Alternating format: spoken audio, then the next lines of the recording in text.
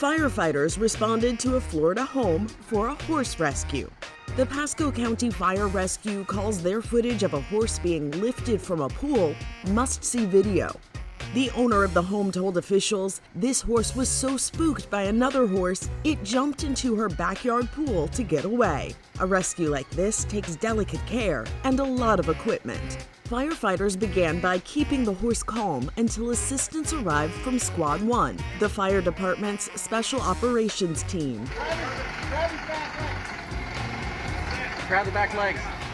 The special operations team hopped into the pool and secured a hoisting harness around the horse. Very carefully, a crane lifted the horse from the water. The department is happy to report that the horse is in good condition, but it probably won't want to go swimming anytime soon. For Inside Edition Digital, I'm TC Newman.